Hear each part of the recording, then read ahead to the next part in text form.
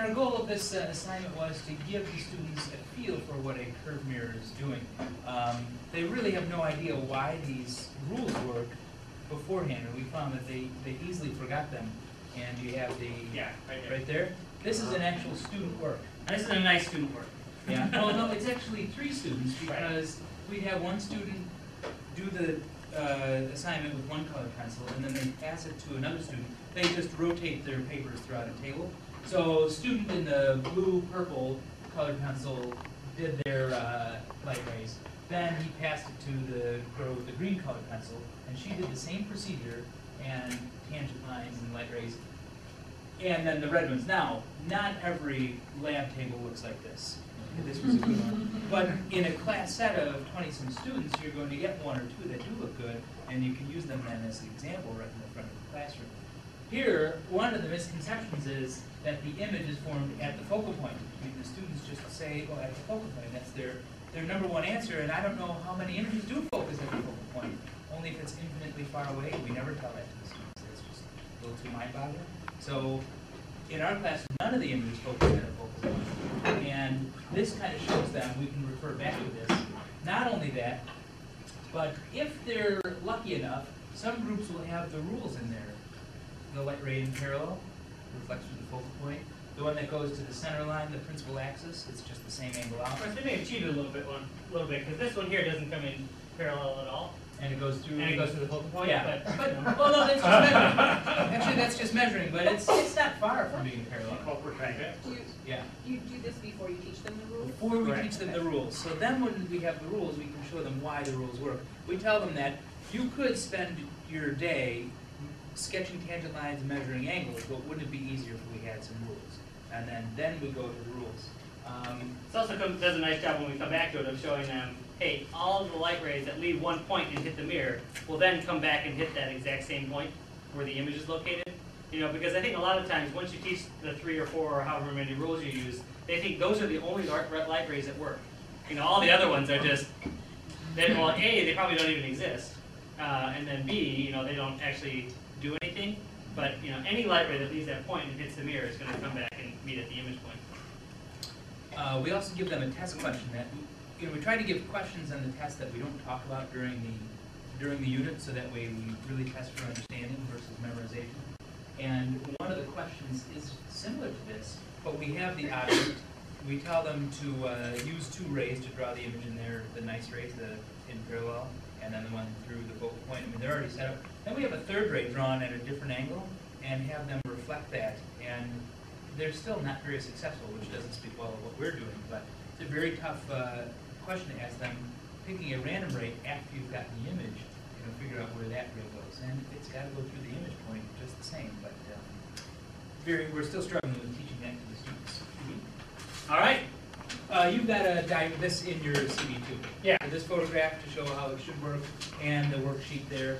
We don't have a copy of this worksheet right now, do we? Does everyone have the same point? Yes. Yes. Yeah. No, we don't. We don't have a favorite copy of Okay. that one. No problem. All right, so we're changing gears again, and we're getting into the curved mirrors. Now, Physics Northwest trick that we found is if you take a little bit of pine salt and put it in some water, maybe a little more on that. It also makes everything smell piney fresh. Swirl it up.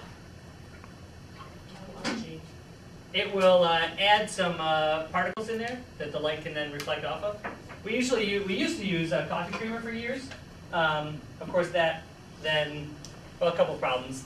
The particles get bigger, mold grows, you know, it starts to stink. But you know, I got them. But those things are fine.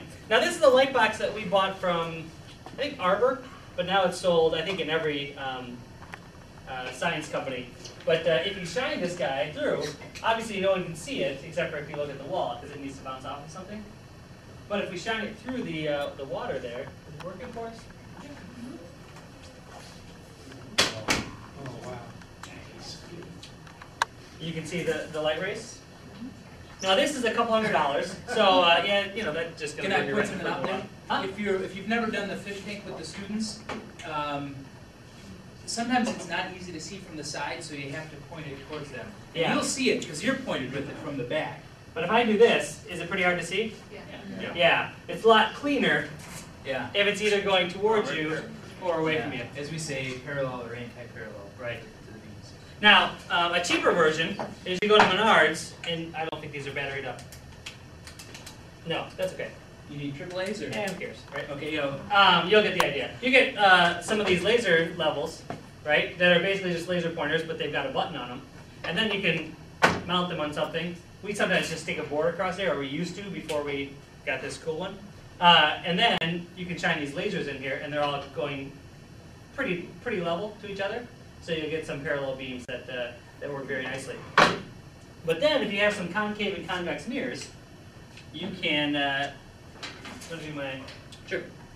you can either stick it in the water or you can stick it past the water, but I'm going to turn it this way so that the light rays will reflect back at you. And we've got the concave working right now. But if we shine that in there, you get the nice, yeah, they come together. Now let's, I don't know if some people are moving over here. Yeah, see the focal point? Yep. Right. And if we turn it the other way? Okay, now convex. Are they spreading apart for you? Yep.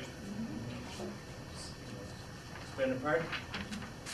So, quick, easy way to show that what the, you can draw a demo a bunch of times, they can see it in their book, that the light rays coming in parallel to a concave mirror are going to bounce off and go to the focal point, but when you show it, it just makes it very, very nice.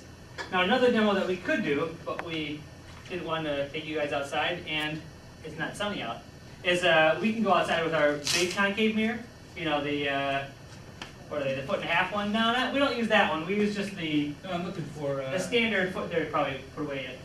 The standard, they're right here. there we go. So we use those guys, we'll take it outside, and we'll, have the sun's light rays come in. And of course, 93.5 million miles to here, if they're going to hit 1.5 feet apart, those two light rays are going to be pretty darn parallel. Or all those light rays that are hitting this mirror are going to be pretty darn parallel. And if you take some deodorant, like with baby powder in it, and you spray it on here, you get a beautiful cone of light. I mean, it just... We use this suave, it's cheap. Like in daylight. Oh yeah. Oh, yeah, I mean, you Because see the it's- cone. I mean, you can buy... Yeah, the artificial smoke works too. That's- You can buy the fantasy effects, that they sell, as you can get Arbor again, but it's just as cheap to buy Suave. And it smells nice. It does, yes. And the Baby kids, powder fresh. downwind, smell good the rest of the day. Exactly. Just deodorant with baby powder. Yeah, deodorant with baby powder. Yeah, Right. so go to Target and find deodorant with baby powder, and we bought the swab. Right. Now, as an added bonus, you take a white piece of paper out, and you put the white piece of paper in front of there. You don't want a full piece, but get a quarter sheet of paper, and you can focus that light ray, and they'll see it. The cone will get smaller and smaller and smaller, and it'll be so bright it'll hurt your eyes to look at. Even better, you bring a pencil out with you and you darken that paper, so now it's going to be dark and it's going to absorb those light rays better, and the paper will burst right into flames. It just you take a quarter sheet of paper and you darken it with a pencil, and then you just hold that darkened spot Right at the focal point. at the focal point. So it absorbs all that. Or you can have it next to your leg and burn holes in your pants and in your leg, like Scott did. Students, then they'll want to burn something else, and pencils burn just So this fine. would be the good demo to do that in class. Oh yeah, the last 8 minutes or so, yeah. Last thing. is otherwise- Yeah, you can burn people's shoes, you burn their calculator case, everything will burn, so. Just watch out as you're carrying these out there. It is really bright, so if you're reflecting, the light doesn't kill the eye. So I walk out with it, so the mirror side is towards me, because you get a flash in the eye. Yeah, It's really It's very bright. bright.